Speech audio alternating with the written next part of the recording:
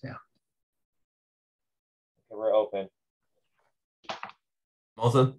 Hi, Leon. How are you? Good. How are you? Good. Yeah, Mohsen, so we have a number of test beds that we could possibly help you do some pilot tests. We just figure out how to have some sort of semi-active action there. We don't have the Magneto-Solid dampers, but if you have some thoughts or if you guys construct one, certainly you're welcome to use our. Actually, we have a small one which I fabricated. I tested in Purdue University in 2019. But for the NSF proposal, which right now I'm working on, it is different design, which I'm going to discuss it at the last slide. Oh, I see. Okay. What's the capacity of that other damper you built? The force capacity. Oh, is a small damper actually. The one we tested is around less than 100 Newton. Oh, that's 100 Newton. So that's about maybe 20 pounds. Yeah, so it's a small, but I also did a simulation for semi-active damper, which I'm going to discuss. The capacity is 400 kilonewton. I see. You know, Liang, maybe with those small electric actuators, we can actually, if he wants to test his damper, those things are what, 100-pound actuators, possibly, right? Yeah, we do. We do have, have some very small actuators that are electric that we've been doing real-time simulation with. So there's a possibility, even if you wanted to test and use your small prototype damper, at least these actuators range from 0 to maybe 100-pound capacity, very fast. They're all interfaced with our integrated control system. Liang, you're on twice. Just be careful. Mohsen, what we can do rather than talk about all the details now, we could set up a follow-up meeting sometime. Maybe, Liang, if you don't mind, I could ask you to set up a Zoom. We can see what maybe some potential. All right. To do some testing there. Sure. Your proposal. Yeah, my PhD advisor actually we actually submitted two proposals to NSF when I was doing my PhD and postdoc. Unfortunately, it was rejected that time. So we kind of getting new idea. So hopefully to collaborate with you and other researcher in Lehigh. So hopefully this time we get the fund. Yeah. No, yeah, I wish you well. NSF could be very competitive, and you never know. I mean, it's very odd the way they sometimes, see things, or sometimes it's what's on the political horizon in terms of maybe hot topics, but they may not really be that important, at least to us. So don't want to get discouraged, that's for sure. Just have to maybe know how to say things versus what to say, because they do have some important programs, etc. Okay, so I think we'll start. We'll start. We're ready to go. It's about 2 minutes after 4. We'll officially welcome everybody to the next NHERI Lehigh seminar series. Today we're going to be, our speaker is going to be introduced by the PI of the NHERI Lehigh facility, Dr. Jim Rickles. So at the end during the presentation, we'll have question and answer, and chat is going to be open if anybody has anything for feedback or questions for the end of the presentation. So please hold off any of that towards the end, and we'll have an open discussion. But this time I'd like to ask Dr. Jim Rickles to please introduce our speaker. Okay, so yeah, my name's Jim Rickles. Yeah, thanks for the introduction, Tommy, for that. Tommy mentioned I'm the director of the NHERI facility, and one of the things that's in our mission is to reach out to the community to inform them of work that's ongoing related to natural hazards in terms of mitigation, resiliency, perhaps trying to understand the whole phenomena. So research, presentations like the one that you're today are very important in that regards. And so within our Lehigh NHERI seminar series, we have on average about once every 3 months a seminar. So I'm happy today to introduce you to the speaker. His name is Dr. Mohsen Amjadian. He's an assistant professor in the Department of Civil Engineering at the University of Texas, Rio Grande Valley. Received his PhD in structural engineering from City College in New York. And he also pursued his postdoctoral research fellowship there. The main theme of his research is modeling designing and testing of smart materials and control systems. And the purpose is to enhance the structural performance of the civil infrastructure subjected to natural hazards. And the way that he's able to achieve this is to use intelligent sensing, that's feedback signals, and actuation technologies, along with advanced simulation and modeling techniques, with an emphasis on data analytics and machine learning. So with that, I'd like to hand the podium to Dr. Amjadian. And I should mention that the title of his presentation, if you can see the slides, it's the Magneto-Solid Damper, a new generation of friction dampers with smooth, hysteretic behavior for vibration control of civil structures. Yeah, thank you. Thank you. Thank you, Dr. Rico. Thank you so much for introduction. Hello, everyone. The title of my presentation is Magneto-Solid Damper, new generation of friction dampers with a smooth hysteretic behavior for vibration control of civil structures. So this presentation includes these outlines, introduction. So I'm going to also discuss theory and basic concept of electromagnetic eddy current friction dampers. And I discuss a proof of concept prototype. Then the rest of research is going to be in two parts: passive damper, a passive type of these damper with passive mechanism, and also semi-active mechanism. For the passive one, we are going to introduce Magneto-Solid damper and then present the characterization testing result of a small scale of that damper. And for the semi-active damper, we are just limited to numerical modeling, and in which I'm going to discuss the response control of multi-story based isolate building controlled by this semi-active damper, and then conclusion. So we know that energy dissipation is critical to limiting damage in civil structures, which are subjected to dynamic load like earthquake or wind. We can increase energy dissipation capacity of civil structures by adding passive damping devices to the lateral force resistance system of civil structures.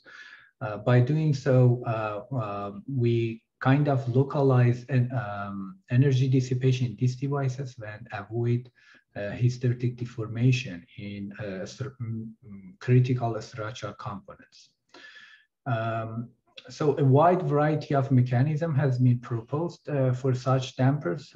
One example is yielding damper, another one is viscous damper or viscoelastic damper, and also we have friction damper.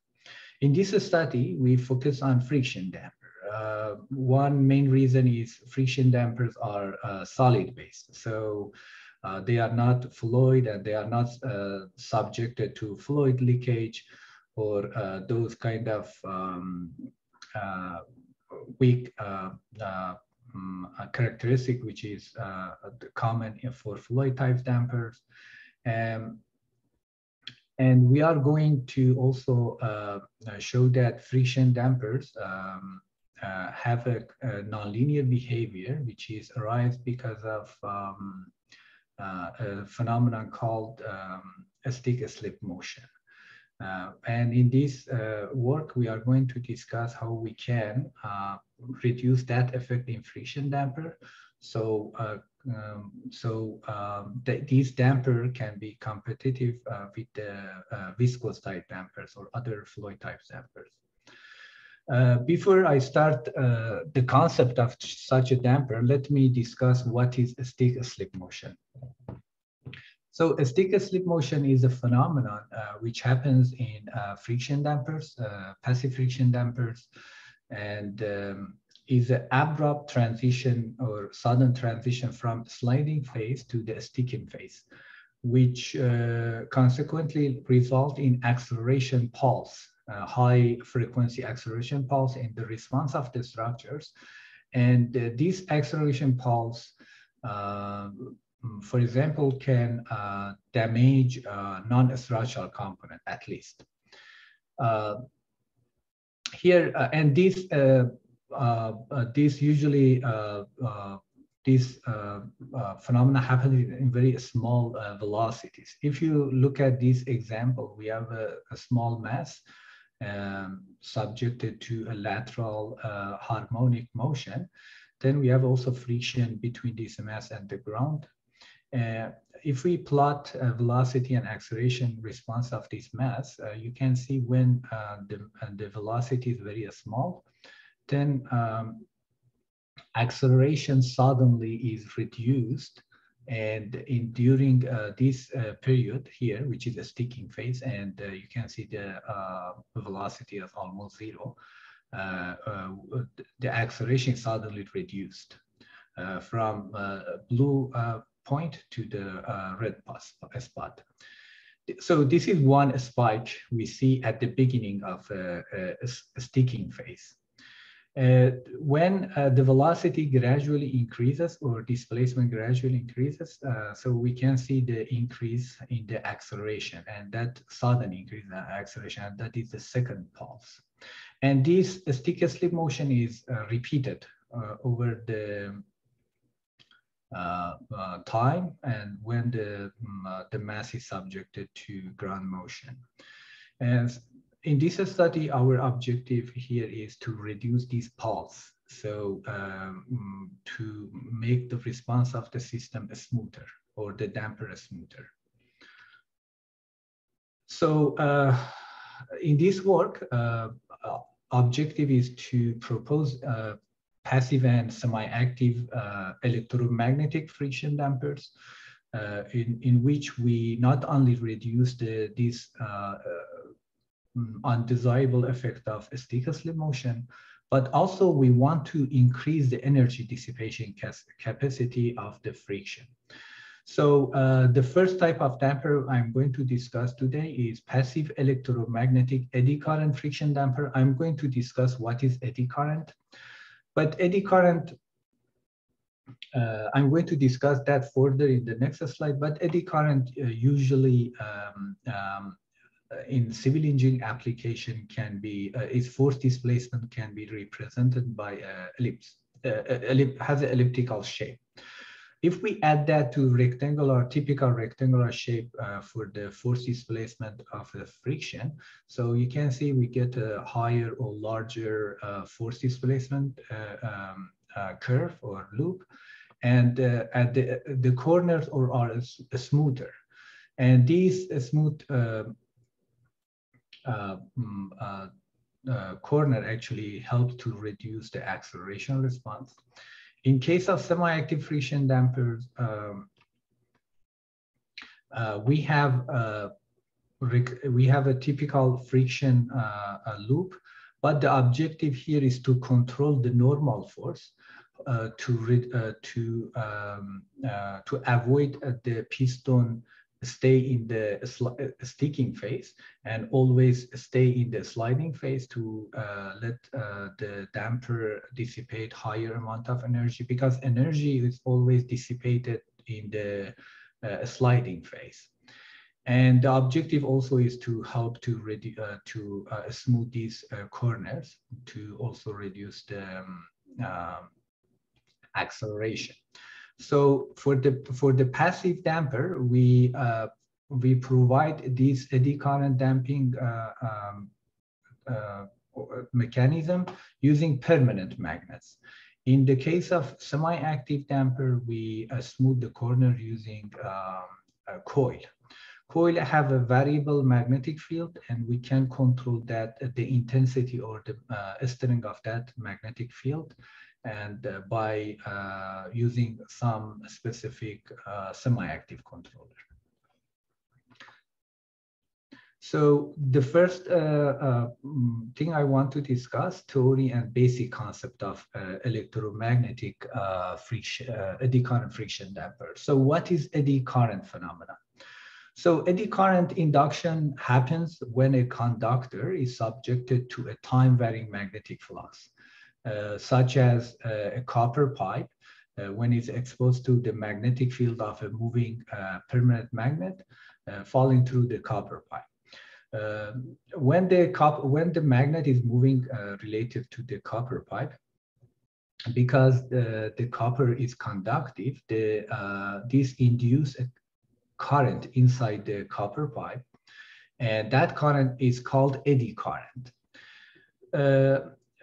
That current actually also has a induced magnetic field. The interaction between the magnetic field of the magnet, permanent magnet, and the induced magnetic field generate a force which is always against the motion of the magnet, according to Lenz's law in electromagnetism.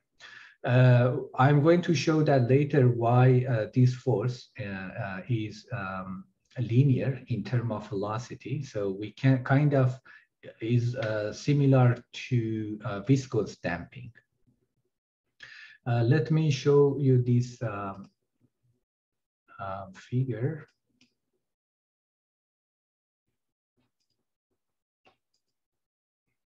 Sorry, this clip. You can just look at the motion of the magnet with respect to the pipe. How slow is that compared to free fall?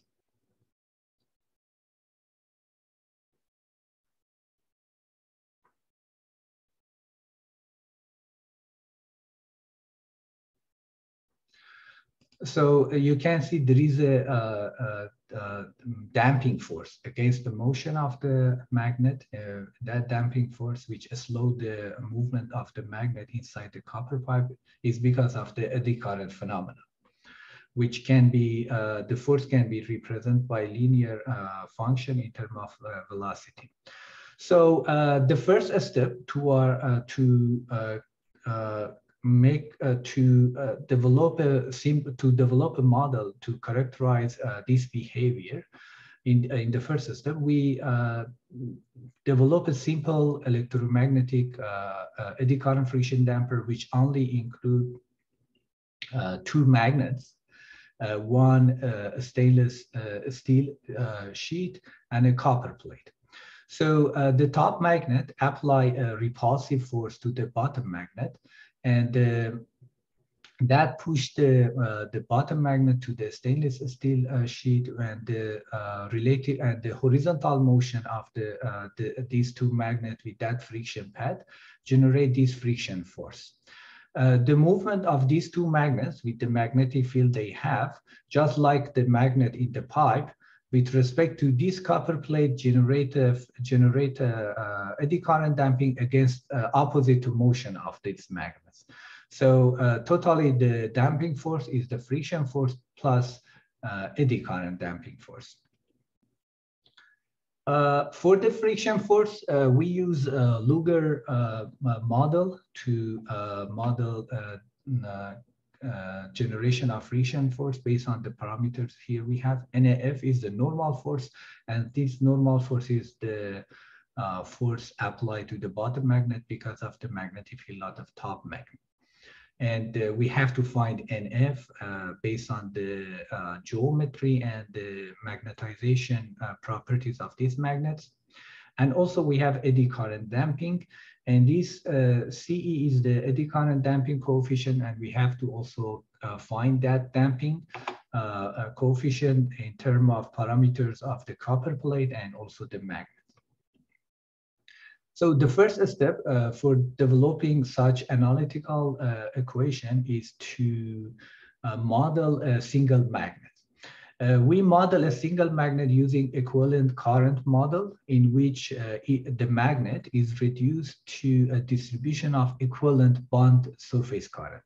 So a magnet doesn't have any current, has a magnetization because of its properties or natural properties it have. But in electromagnetism, to model magnetic field of a magnet, we need to simulate that or model that using equivalent current, which we assume is flowing over the surface of that object or magnet. And this is that current. So here, the objective here is to find the magnetic field of that that current bonded to the surface of the magnet at a point in a space with these three components is X, Y, Z direction. So I don't want to go to the details, but the way we need to find this magnetic field is to use Maxwell equations. There is a parameter here, A, which is called vector potential, and we can develop this differential equation, and we can solve it by this assumption, B, by assuming that B, which is magnetic flux density vector of the magnet, and represent the magnetic field of the magnet as the curl of A. Then we can solve this equation using this integral, which can be taken over the surface of the magnet, which if we do the integration, we get the components of this magnetic field flux density in X and Y direction with these functions for each one of these Bx, By, and Bc. So here you can see the magnetic flux is can be represented in terms of parameters or the geometrical feature of the magnet, and also the Br, which is remanence, magnetic remanence of the magnet. Usually Br in this for many magnet is around 1.2 or 1.4 Tesla. So we calculated the magnetic flux density. Now how can we calculate the force applied to the bottom magnets because of the magnetic field of the top magnets? So again, we use the equivalent current model. We represent the top magnet with its equivalent current, and also bottom magnet with equivalent current. And we already calculated the magnetic field of the top magnet. And we can use Lorentz force by knowing B, the magnetic field of top magnets, and the equivalent current of the bottom magnets. This is the Lorentz force, which is usually used for calculation of force applied to coils. Here we don't have coil, we have magnets, but as I said, we can reduce those magnetization to equivalent current. That is why we can use Lorentz force. So if we do this integration surface integral over the surface of the bottom magnet, then we can develop a force for the vertical, develop an equation for the vertical force. And the magnitude of that force is the normal force, which causes friction. This force, again, can be described by the parameters of the magnets and also magnetization feature of the magnet, Br here. And we need also to solve this integral, which are numerical integral, and I did all this numerical calculation in MATLAB. Now, so we were able to calculate an F. That was one parameter we needed to find friction force. The next step is to calculate CE, the coefficient of damping coefficient for eddy current damping. Again, we need to use Maxwell equations. Here you can see the mechanism of eddy current damping, generation of current inside the copper plate. And you can see the movement of these two magnets in X direction, X prime direction, generates some current inside the copper plate, which is densities described by J prime E.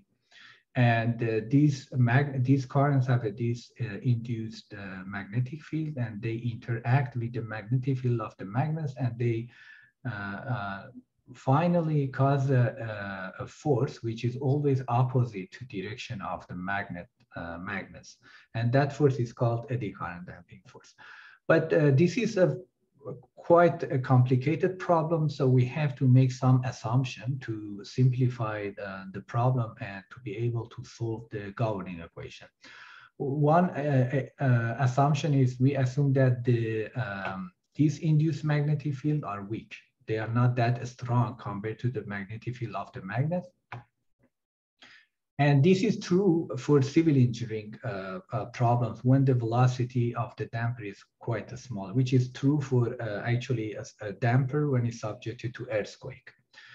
And then we assume that the magnetic field of these magnets is concentrated at this box, which is footprint of the magnets over the surface of the copper plate, and is constant. So we need to find the average of the magnetic field, which is a triple integration over the volume of this footprint, and in which we have to also consider the thickness of the copper plate.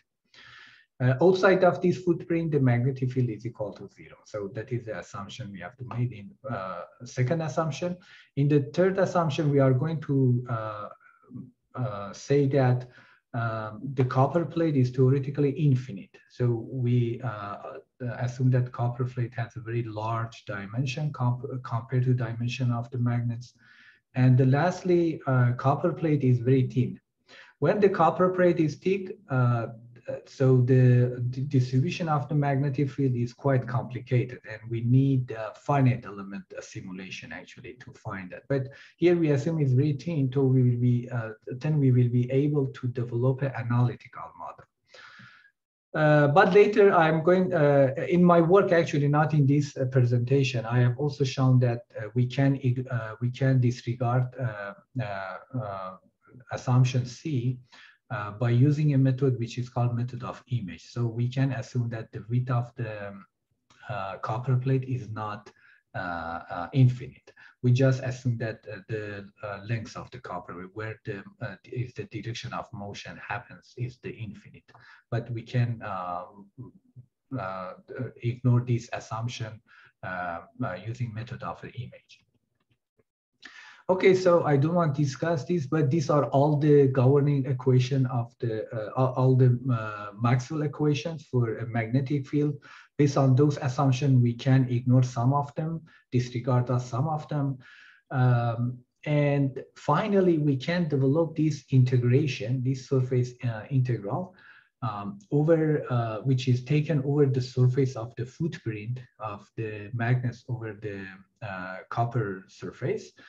To calculate the density of eddy current generated in the copper plate in terms of parameters of the copper plate and magnets, and also velocity of the magnets, which is velocity of the piston moving during earthquake. Now we have the magnetic, we have the eddy current density J, and then we have also magnetic flux density of the magnets B prime. So the interaction of these two, according to Lorentz law, is cause a force, and that force is the damping force which we are looking for. If we do the integration, we can see we have two components. The y component, which is normal to the motion, is 0. The only component here we have this component in x direction, and which we can show that is a constant multiplied with the velocity in x direction. This constant is obtained using this equation. B is the aspect ratio of the magnet, which you can see it is appeared in these terms.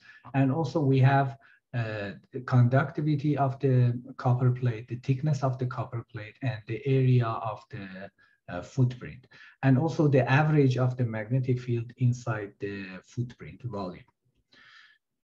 So this, as I said, is for infinite copper plate, but we can also modify this for the finite copper plate. But anyway, so for this simple model, we try to see if adding eddy current damping can reduce the acceleration. So we consider two indexes. One is maximum displacement and one is maximum absolute acceleration. And for 3 different earthquakes, with these parameters for the this model, 2D of freedom-based isolated model, and also with these parameters for the damper. Here, we consider 2 approaches to compare the performance of the damper. And I think I forgot to say the capacity of the damper here is 15 Newton. So we scaled the model. For approach B, we assume eddy current damping is very large. The force of eddy current damper is almost equal to the maximum force equal to friction. And in case C, we don't have any eddy current, so eddy current damping, so it's pure friction. Here you can see the displacement of the two is the response of the system, displacement of the system because of the two damper is not, two approach is not that different. But you can see how the acceleration in approach B, which has highest damping, eddy current damping has reduced. So this simple model shows us the benefit of eddy current damping. Let's go discuss a proof of concept experimental study. So based on the model we had, the simple model, we tried to fabricate a small scale of the damper in lab. But here we used 4 actually magnets, 2 magnets to generate a friction force, a normal force, and 2 other magnets to help to increase eddy current damping because they are in contact. They are moving also related to the copper plate. So adding magnetic field and more permanent magnets actually increase eddy current. So we did a simple test. We use actually electric actuator. We had load cell. We had LVDT to measure displacement. We different gap between the top and bottom magnets. Then we did simulation in Simulink for 2 different type of actually model. In one model, we considered the mass of the rotor and kind of a friction between the bearing and the piston. Which is called sealing friction, if I remember, F0. And in this case, it's a simple model, and which you call it basic model. We ignore the mass of the rotor. And for each model, we have its own the involved parameters. For case of enhancing dynamic model, here you can see we consider the mass of the rotor and the sealing friction. Here, you can see in case of a basic model, we were able to identify or estimate these parameters. For example, damping is 24.21 Newton second per meter. In case of the enhanced dynamic model, you can see the blue line shows the result from the simulation has been able to simulate or show the result, match the experimental result very well. So the number we estimated for mass is almost 2 kilogram, which is quite close to 1.9 kilogram we obtained from the hand calculation for the mass of the rotor, which includes the mass of the permanent magnets, the piston, or so on. So I think that is necessary to include the mass of the rotor, especially in high frequencies. Here also we wanted to show the shape of the eddy current damping force with respect to displacement, and here it says elliptical shape almost, and that is friction. When we add these two here, we get this smooth hysteretic shape. But if we consider inertia, which we had in the experimental model, then we just need to add that inertial force to this. And this is the real model, real result actually we got in the experiment. And this is the force velocity, which has this shape. Okay, so the idea, so we wanted to go further, and our objective in the next step is to maximize eddy current damping and friction with smaller magnets but higher magnetic field.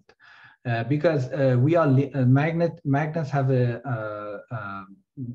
we are limited actually. When we want to use magnets, their size is limited, so we can go beyond the specific size. Maybe the maximum cubic magnet size is 2 inches.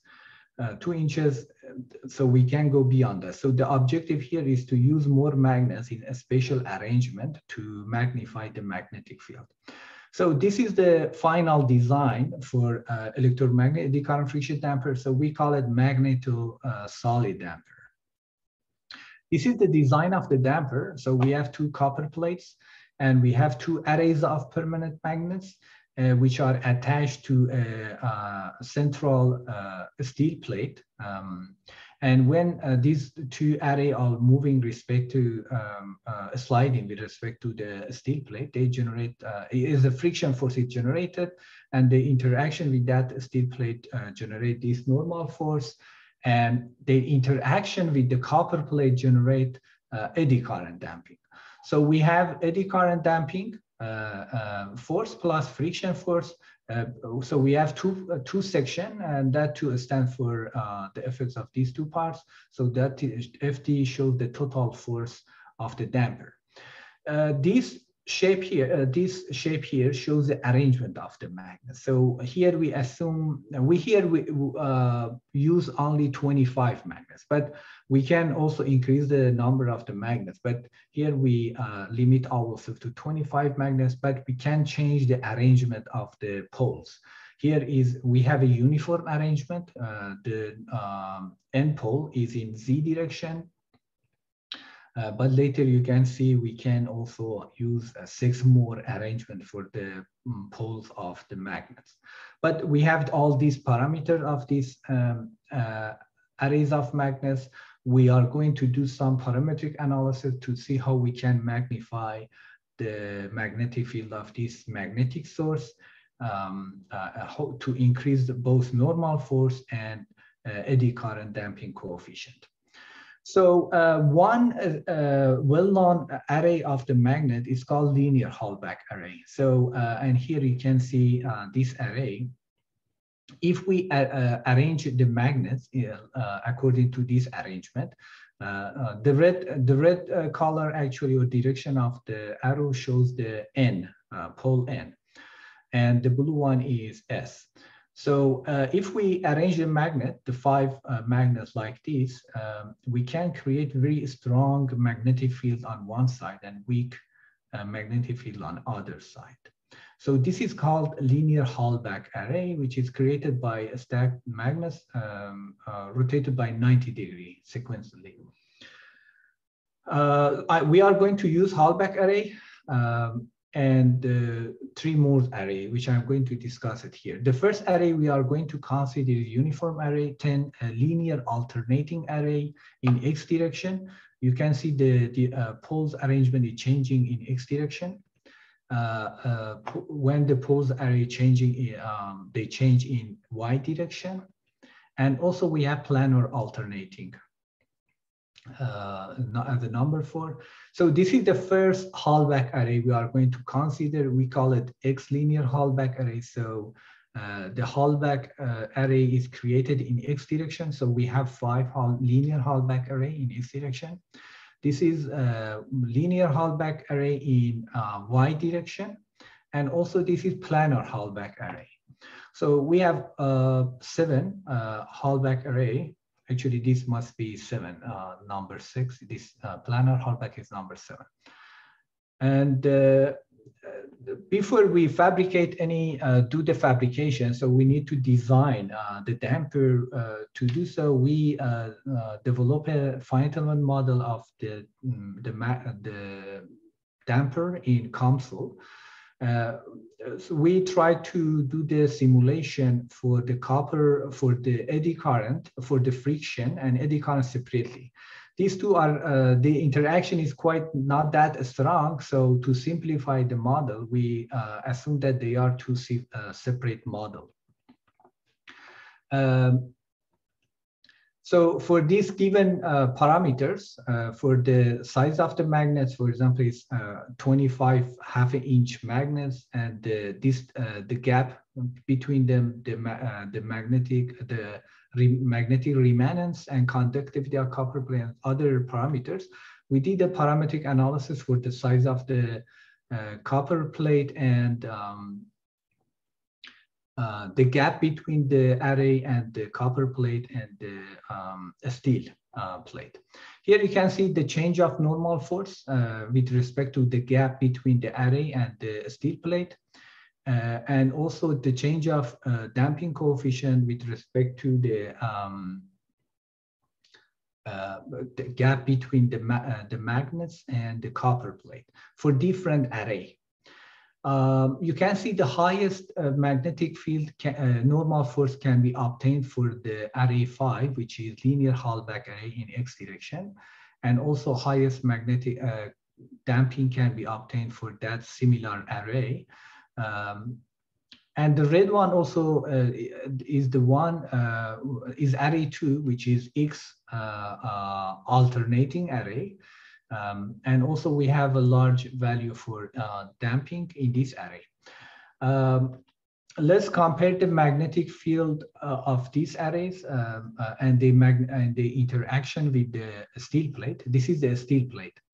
Here you can see the magnetic field interaction of the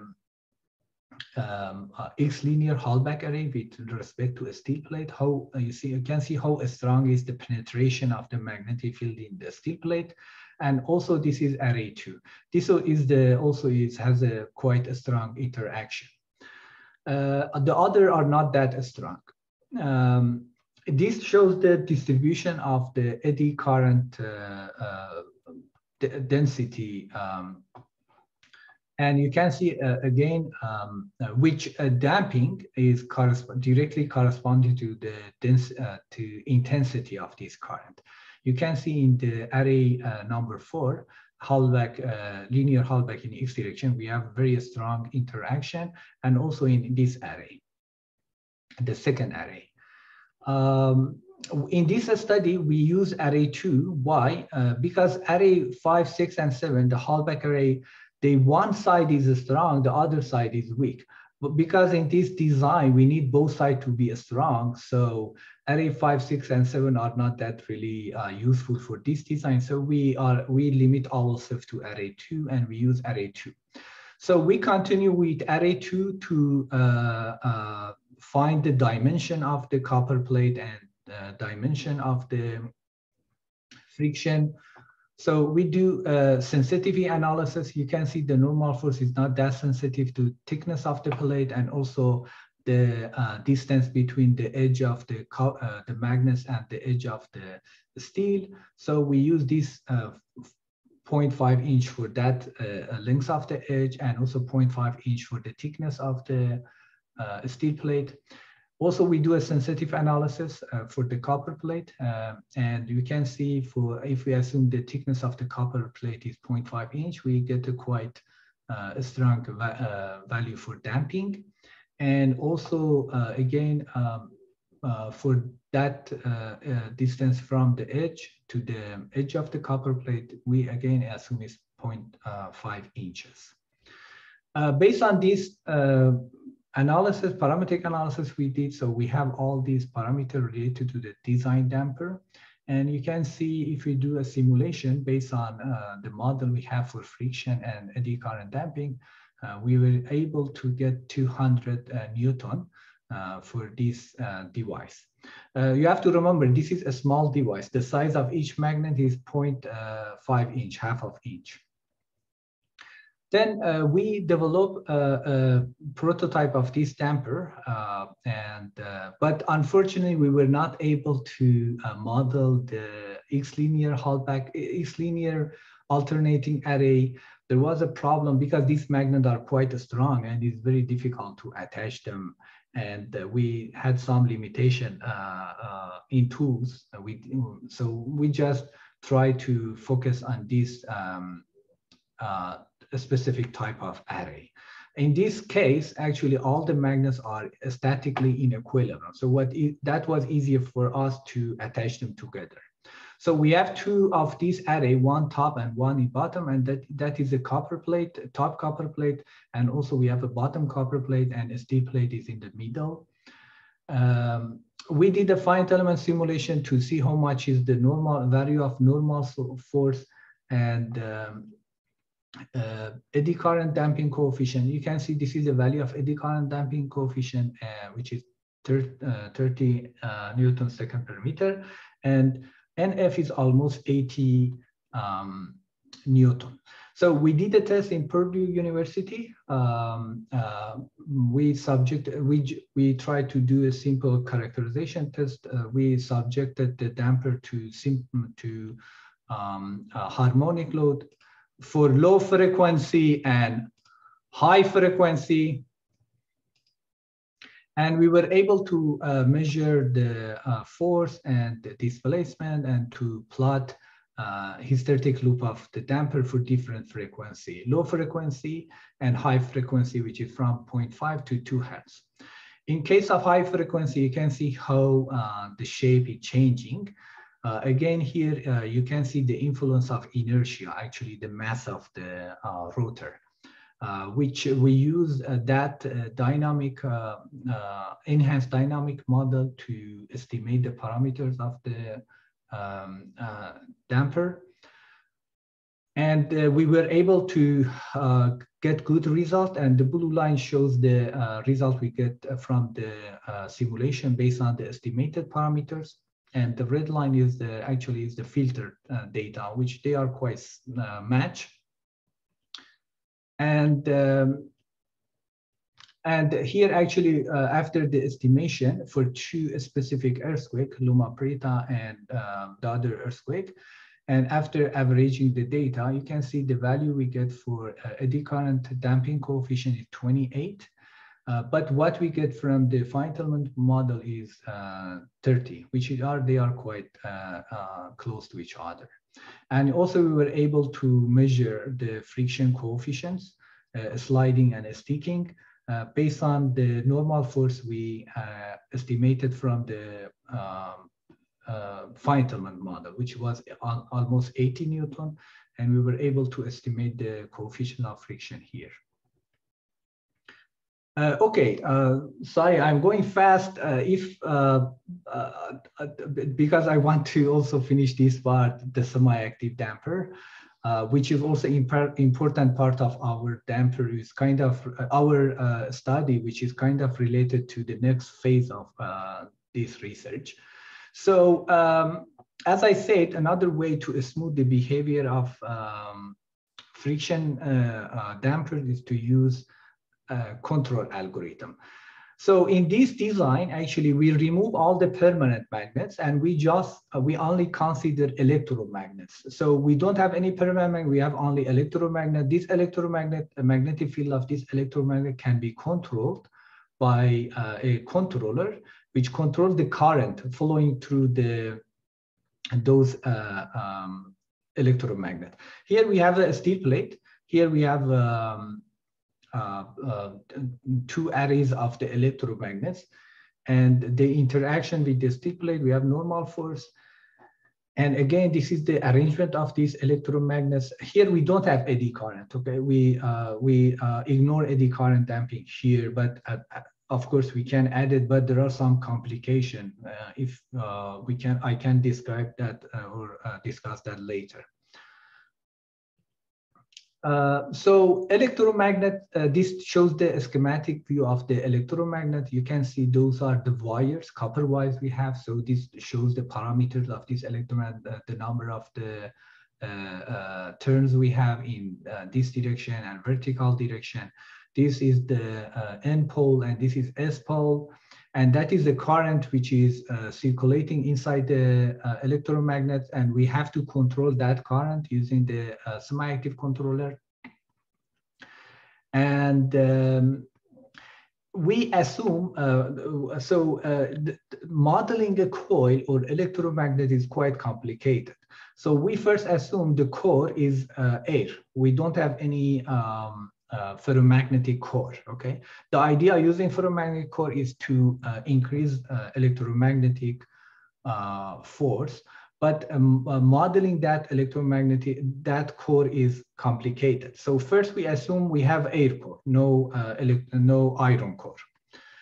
For the case of air core, we can show that each layer of the copper wire from top to bottom, we can show it with one equivalent magnet. And if you remember, we developed equation for in the previous slide, we developed equation for the magnetic field of the magnet. Then we can use those equation or formula to find the magnetic field of each layer of the copper coil, and then add all these together. Then we need to also modify the presence of the iron core using this simple equation, and this is the permeability of that iron core, which we can use this equation to also consider the effect of the core. This was the equation we developed based on the permanent magnets. As I said, we can also use that for the core, copper coil. Here, the interesting point here is NF, the normal force, can be represented in terms of the current inside the coil, which is directly proportional to the square of the current. And NF1 is the normal force for a unit current. So it doesn't depend on the current, it only depends on the dimension of the electromagnets. Then we did a finite element simulation to see how much force we can get from the damper. For single array, actually, with this, you see, with this large dimension, almost, you see, the total length is 1.4 meter. And also, we studied two different type of arrangement. Finally, we used this second arrangement. Based on this arrangement, we found that the thickness of the, for example, the steel plate must be 2 inches. We have 5 electromagnets in X direction of motion, and 2 in normal direction. And this is the dimension of the ferromagnetic plate. And this is the force we were able to get from the damper, 400 kilonewton. The maximum normal force, if we assume the current is 10 ampere, is 880 kilonewton. So for the semi-active damper, we tried to use a model of that damper to reduce or control the displacement of a base isolated building, displacement of the base filler. And here you can see we have a lead rubber bearing, and also this is the schematic view of the damper, semi-active damper, and that is the array. And also we have a power supply, we have a current driver to manipulate the current, which is flowing through the damper, and also we have semi-active control, which control the magnitude of that current. Let me go to the next slide. Yeah, so this is the friction force model we use for the damper, which is based on a Carnot friction model. One important parameter here is interesting to mention is this velocity term, which is called natural sticking velocity. For velocity less than this constant velocity, a sticking happens, okay? When this is velocity is less than this velocity of damper, the sticking happens. Beyond that, we assume we have a sliding. This is the value we assume to use for natural sticking velocity. And based on that assumption, we use this equation to describe the generation of friction force in the damper. The only parameter here which is variable in terms of current is NF, which is normal force, which is appeared in this term and this term for sliding and sticking friction forces. I don't want to discuss this, but this is equation of motion, and we can find that specific force here, which is the force applied to the system during a sticking phase. One thing also I have to mention is that electromagnets actually, because of the inductance they have and resistance effect, the generation of electric current in this electromagnetic coil has some delay, okay, because of that large inductance we have. So we also try to develop a current driver to compensate for that delay because of the inductance. So we needed to develop a simple model for generation of current in the electromagnet, this simple first order equation. And the time constant we were able to obtain in terms of inductance and resistance of the electromagnet was 0.24 seconds, which when we designed the current driver, we were able to reduce this time delay, which I'm going to discuss it here. So let's say this is the semi-active controller, and this is the current driver, and this is the damper, and this is the current actually we measure, or the current which is sensed in the damper. So the objective of this current driver is to reduce the difference between these semi-active controller imposed current and what we have in reality in the device or in the electromagnets using this simple PI control algorithm. So we did parametric analysis. We were able to develop or find this optimized transfer function for this current driver. And here you can see for some pulse current, how we were able to use the current driver to reduce the delay. The green line shows the without current driver, and the blue line shows the with current driver. We also try to consider some noise in the response. And here you can see in case of with current driver, the delay is less than about 7 milliseconds. But in case of without current driver, delay is quite large. You see, you need to 5 times of that time constant to reach to 99% of the impulse current or the control current. So this shows the this graph shows the semi-active controller we designed for the damper. This shows the this box is or block is the building. Represent the building. So we have the damper which imposes or apply this force at the to the building, and this is the current which is applied to the device and is regulated by the current driver. And IC is the current calculated by the semi-active controller, and this semi-active controller is work based on the velocity we measure from the response of the structure. And also, we optimize the force using LQG optimal control.